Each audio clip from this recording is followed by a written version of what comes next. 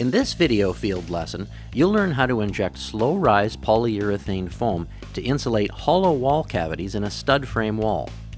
The project here is happening in a modern, attached garage that was built without insulation, but this approach applies just as well to the typical type of older homes built entirely with hollow wood frame walls. This foam injection process can also be used to insulate the airspace in homes built with double brick wall construction.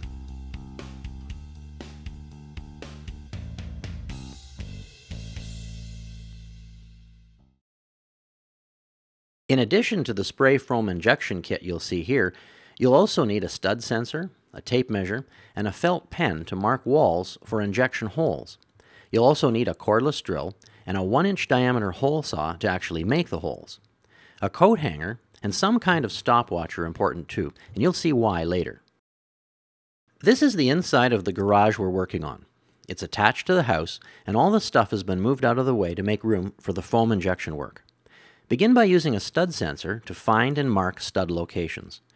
You'll be drilling one row of injection holes in the space between the middle of each stud cavity at a lower level and at least one other row up near the ceiling. You might also need additional rows of holes between these two on extra tall walls or walls with narrower internal cavities. Walls with 3.5-inch deep cavities should have holes 3 to 4 feet apart vertically. 2.5-inch to 3.5-inch deep cavities need holes 2 to 3 feet apart up the wall, and walls with 1 to 2-inch deep cavities require rows of holes every foot up the wall for complete foam coverage. In this garage, there's solid wood above the windows, so no injection is possible there. Drilling through drywall is fast and simple because this material is so soft. To make the injection process easier, slope the holes downwards from horizontal by 20 or 30 degrees as they're drilled. This is the Tiger Foam Slow Rise Foam kit we'll be using for this project, along with optional black electric heating jackets. It's a low-pressured 2-tank closed-cell polyurethane system that's completely formaldehyde-free. The black jackets raise component temperatures to the optimal level of 82 degrees Fahrenheit or 28 degrees Celsius.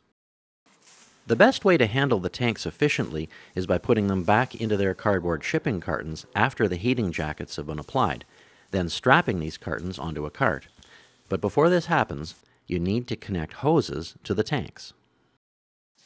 Cut the tape securing the hose, remove the protective cap on the tank fitting, then tighten the hose fitting onto the tank with the wrench provided. With the tanks connected to their hoses, open the tank valves all the way, then stack the boxed foam tanks on a cart.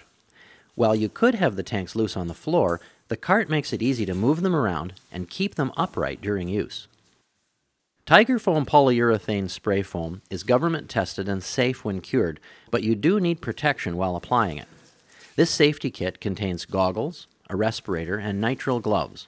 There's also an optional set of coveralls if you want to protect your clothes.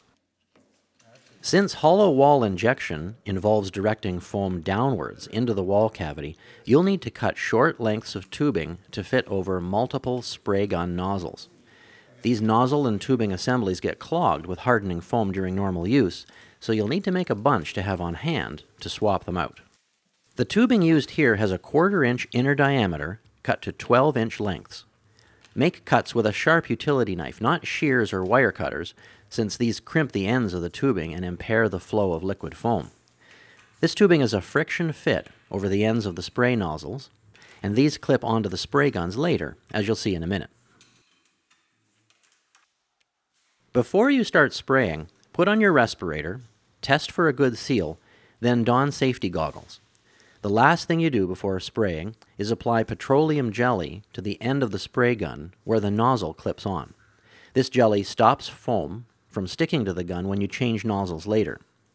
Purge the air from the hoses by spraying into a garbage can before clipping a nozzle in place. When both components flow freely from each hose opening, they're fully purged. Now's the time to prepare the coat hanger you saw earlier in the video.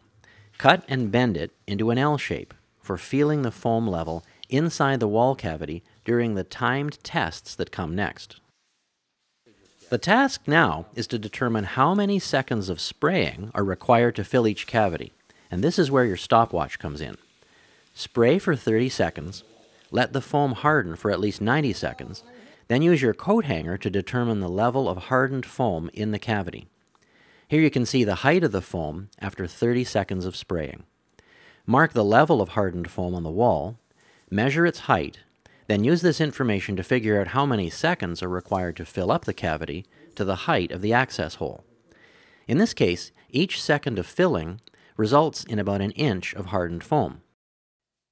Since the nozzle and tubing contains mixed foam components, the foam hardens inside if spraying stops for more than 30 to 45 seconds. That's why you have spare nozzles with tubing on hand. With fill times calculated, inject foam into each lower hole. Use your judgment about fill times when you come to narrower wall cavities like those in corners.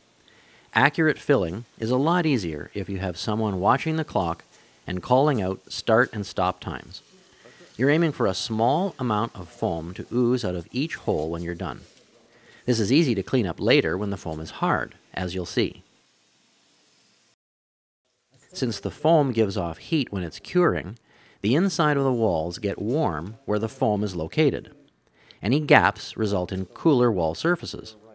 Renting an infrared video camera allows you to see where the foam exists behind the wallboard, and where you might need to bore more injection holes for a complete fill.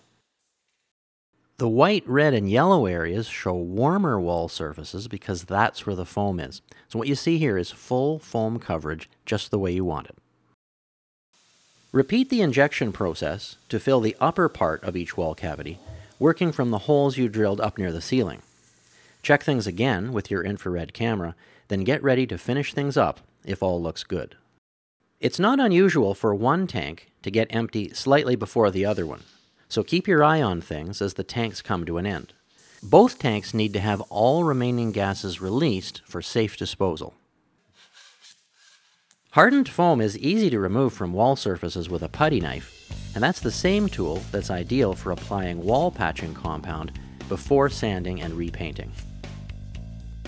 The bright colors show how this hollow wall has gone from losing a lot of heat before foaming to much lower heat loss shown by the blue colors after foaming. And these benefits will last for as long as this building stands.